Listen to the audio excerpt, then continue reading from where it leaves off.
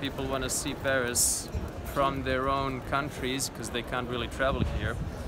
And doing a Zoom tour is the way to go. So using advanced technology, I can share my joy and enthusiasm, and I can spread my love for this city. No, but I'm saying if I want to click here, right, like I have to have it connected to the phone if I want to like shoot from here. This, it's kind of crooked though, so if I hold it this way, this may work. Okay, yeah. Well, you know, let's improvise. Let's do it this way. What's on the Zoom tour you're taking us on today? Well, we have a brocante in Marais, and then after that we have a gay Marais, and what makes it so unique. This is a great example. This is very 90s, I would say. I think I actually owned something like this back in the day. Always a bit of a lottery, you know, if you'll catch some skin disease from these previously owned affairs. Here is a true connoisseur's stand, boxes.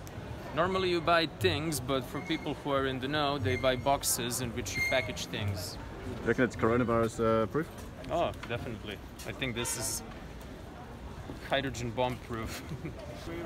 I think this is like slowly normalizing the idea, you know, next year we'll be all walking around with those. These are just an introduction. Marais is not only famous for Orthodox Jews and flea markets, it's also famous for street art. Tolerated vandalism, in a way. This is a rebelled slave and this is a police officer.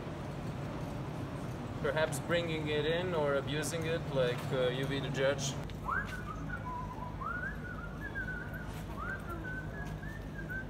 Don't know what this E.T. guy is. This is Michelangelo's David.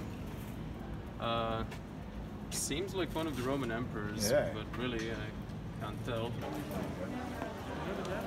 Back in the day when people were literate, they could not read the street signs, so there was not really a point of using a street sign in letters. They would put statues of saints and well-known religious figures to mark names of the streets, so you would know which street you were on.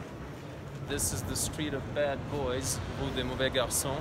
The street of misbehaving boys. I think that's a more accurate translation. So you could say that Marais is very progressive in this regard, that gay population, they have their own street. Well, at least male gays, you know. We should really find a street of bad girls, you know, to make it more equitable and equal. Whoops, and there he goes again. Gimbal died again.